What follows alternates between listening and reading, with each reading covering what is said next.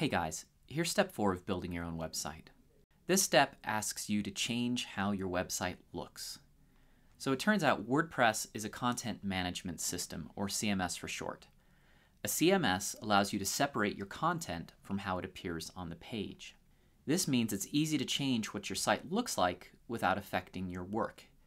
WordPress does all of this through what it calls themes. Your assignment is to choose, install, and activate new themes on both of your sites. It can be the same theme for each of them, or you can pick a different theme for each. One of the most fun things about having your own website is being able to make it look and act like you want. And so this should be one of the more fun steps in this assignment. So let me show you how to do this. First thing you need to do is log into one of your websites. You can do this by going to Reclaim Hosting and logging in. From the control panel, choose WordPress under your applications. And here, instead of clicking on Install this application, you could go to My Applications, scroll down and find your site, and click the WP Admin link. Or you could simply go to your website/WP-admin and log in with the password that you set up. Once you're here, you'll go to Appearance and Themes. You can see that your site already has 3 themes installed. Each of these are made by the people that make the WordPress software, and they are named for the years in which they came out. You can see that my site currently has the 2023 theme turned on, and if I go to visit the site, I'll close this extra tab, you can see that it looks very similar to what we're seeing here. Doesn't have maybe all of the stuff you're seeing on this page, but it resembles that. So it's really easy to turn on and change your look by clicking one of these other themes. And I could see a live preview of what the site would look like if I turned this theme on. And if I like what it's looking like, I can click Activate and Publish. And then when I go to the site and I reload it, you can see just like that, everything is different. Now I have all these paintings by Berthe Morisot.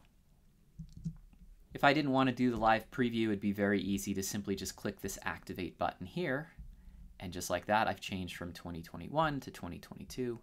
If I reload this site, you can see the colors have changed, the layout has changed, and so on. So very easy to turn on to activate these different themes that are already loaded. But it would be kind of boring to have everyone in the class using the same themes. So what I would like you to do for this assignment is to find something new. There are 2 ways to do this. The first is simply to click this Add New button. And you will see a range of themes displayed here. In fact, there are 5,845. It's very easy to sort of scroll through this list and see something that maybe seems attractive to you. Bottega. I've always wanted to sell lotions. Now, of course, just because this has got lotions on it doesn't mean that's what your site needs to do. It's giving you the sort of color, the fonts, the layout of different things. So once you found something you like, you can hover over it. You could click Details and get a preview to sort of see what it would look like. And there's an Install button here. Or from here, I could simply click Install. Once that's done, I choose to activate the new theme. It's now activated, and if I reload my website, it now has a different layout. I'm not entirely sure why Berthe Morisot has stuck with us, but there it is. So I've gone ahead and changed the front page of the website to get rid of all the Berthe Morisot stuff that was added when I activated 2021. And now you can see this is the Bottega site with just a post on it. There's no header image, and there's no other images sort of showing up, but those are content that I could add. The theme is set up to do those things, and at the moment I'm just getting the bones of it laid out.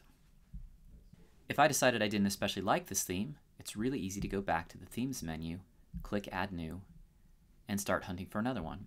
In fact, up here you can see there are ways to filter by particular features. If I want to have perhaps a 2-column or maybe a grid layout, a bit more like Pinterest, then I can sort of apply filters and see the, oh heavens, this seems terrible. Let's check it out. If I want to suddenly become dentist, use the dentist dental care, which again, just because that's what the theme is named doesn't mean it's the only thing that will work, but it becomes very easy to sort of search through themes. Let's see what this looks like now that we've got it installed. There it is. My Better Than Amazing website now has a bit of dentist about it. So this Add New button is a very easy way to add new themes. However, there are a lot of WordPress themes that will not show up in this list, no matter how long it goes on for. And it does go on for a very long time. If you just keep scrolling, it will keep loading new things. People who are designers often cut their teeth making WordPress themes. It's a great way to get used to working on the web and with a content management system that is used by more than 40% of the entire internet. And so you can do a simple Google for WordPress theme. And you will find them at wordpress.org, but you will find 10,000 free WordPress themes. Now, a lot of WordPress themes are not free because, again, people who are designers make them and then sell them, and that's fine. They should be able to do that. So maybe you'd want to search for free. And here we go, 20 best free WordPress themes 2023. And right here, we've got one called Sydney. There's Botiga, we've seen that before. And you can sort of scroll down, find one that strikes your fancy. So maybe, let's go back up here to Nevi, not sure. And once you're here, you might download it, and it will show up as a zip file. I'll go back to my themes, and when I choose Add New, instead of just searching through this list, I can also choose to upload the theme. When I do this, I have to point my browser to where that theme is. In this case, it's in my downloads, and it was called Neve. And I click Open and Install Now. Once the theme is installed, you can go back to the themes page. You'll see that this one recommends a particular plugin for customizing things. A lot of themes want to use extra plugins, and that's something I'll talk about a few steps from now. When I return to the themes page, you can see this new theme is here, and I can simply choose to activate it. And once again, my site has changed in appearance. Now, I don't have a lot of content here, and so there's not much to manage, but hopefully you can see the colors, the typeface, the layout is changing a little bit as you add more content and play with more of the settings in your particular theme. You will see more of these differences.